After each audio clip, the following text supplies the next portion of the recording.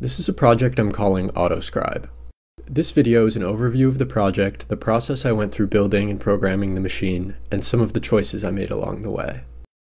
AutoScribe is a drawing machine which is able to draw pretty much anything. Any image you can create with a computer, it's able to put onto paper. I actually first got the idea because I always really liked taking handwritten notes and writing in physical notebooks, but writing was slow, so I wanted to create a way to combine the convenience of typing with the feeling of pen on paper, and I started looking around the internet for drawing machines. No surprise, they already existed and there were some retail versions, but I figured, how difficult could it actually be to build one of these myself? And the answer I found after actually doing it was, it's pretty difficult, but I think that's why it's worth talking about. As an overview, before I get into the details, the way it works is I start with a special type of image file called an SVG, then I convert the image file into a set of instructions for the drawing machine, and then send those instructions from my computer to the Arduino. Then the drawing machine will move its 3 motors to draw the image. The first step was buying all of the parts and creating the hardware. I found a couple of really helpful websites, especially one Instructables page, which was my main source of inspiration for the physical design of the machine, and I'll include a link to this. The base is made up of 2 stepper motors, the exact same things you might see on a 3D printer, connected with a pair of metal rods. The arm is made up of 2 more metal rods, a servo motor to raise and lower the pen, and a hub to connect the arm to the base. A timing belt is fixed at the side opposite the pen, looped around the first motor, free to move around the end holding the pen, looped around the second motor, then fixed back at the end opposite the pen. This style of using a single continuous belt to control both axes is called Core XY, and this specific design can be called a T-bot. To move up, both the stepper motors have to spin clockwise. To move down, both have to spin counterclockwise. To move right, the top must spin clockwise while the bottom spins counterclockwise, and to move left, the top has to spin counterclockwise while the bottom spins clockwise. If only one of the motors spins, then it moves diagonally.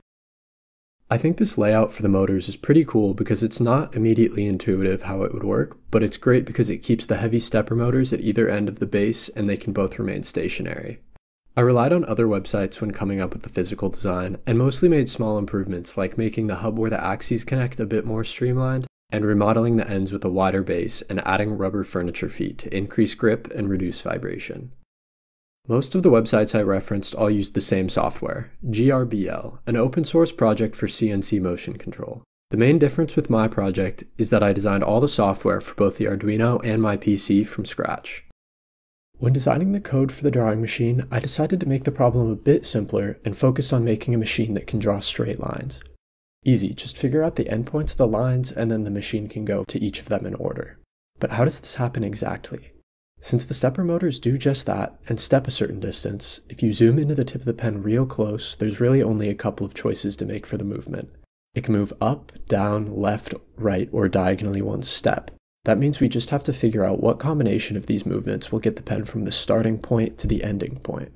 This seems like a pretty easy problem if you're going straight up or right or exactly diagonally, but what if you're going to a coordinate point somewhere like 8, 5?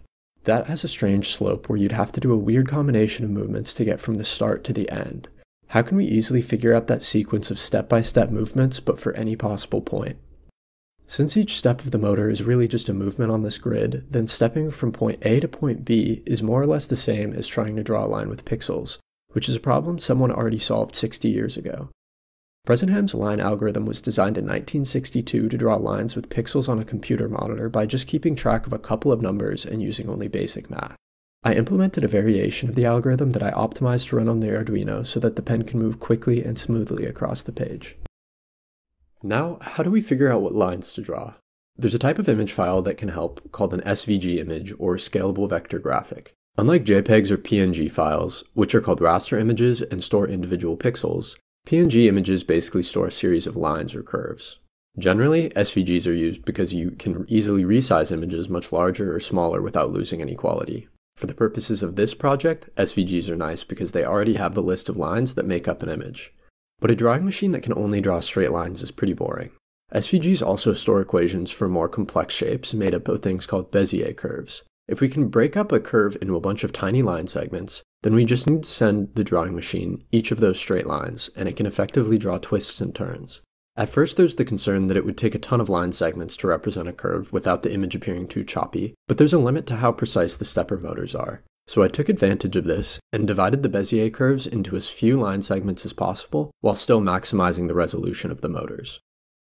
Now, we have a way to get a list of coordinates to draw an image, and we have a machine that can draw straight lines. The computer has the SVG image and all of the info, but the Arduino is what controls the drawing machine. The last step is to combine those two things together.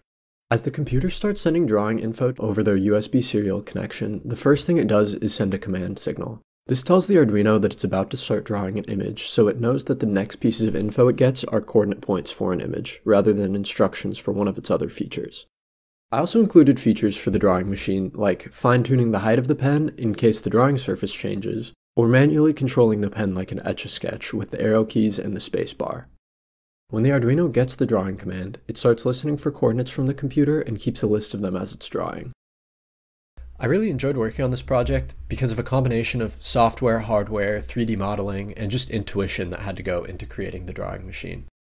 The best part was the moment when the final design started working.